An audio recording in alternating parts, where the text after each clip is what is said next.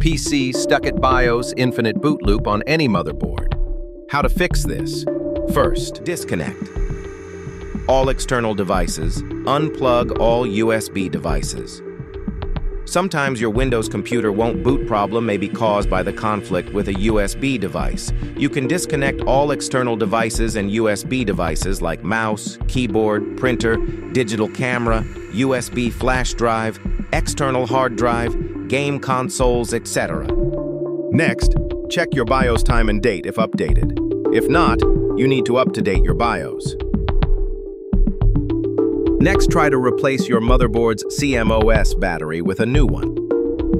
The last option is to remove all your hard drives or SSDs, except for the one where your Windows or operating system is installed, and try to power on your PC.